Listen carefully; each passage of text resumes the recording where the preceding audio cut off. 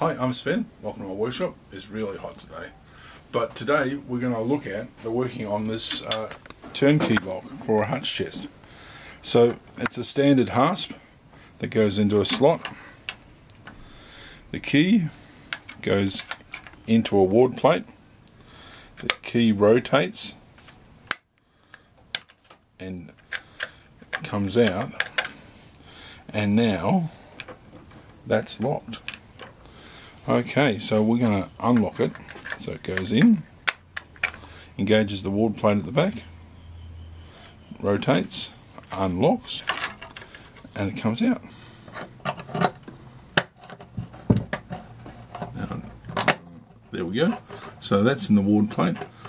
So to rotate that way, that should be locked, and it's locked. And we go in to the ward plate. We rotate the other way,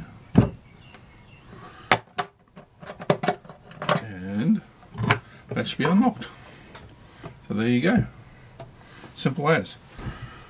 So let's go through the parts. So this is the hasp, and this is the hasp loop or lug.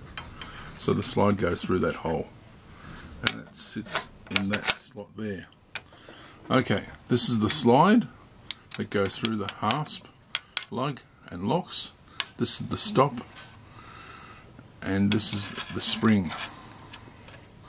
This is the other lug. This is the ward plate, and I'm going to have to turn this upside down a little bit, and in here is one of the wards. So the key has to come up. The key rotates and through the ward. Okay, so that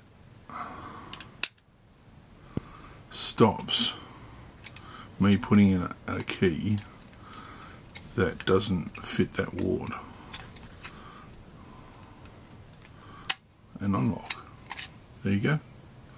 Okay everyone, that's how it works. Pretty simple. So please be safe and see you after the pandemic.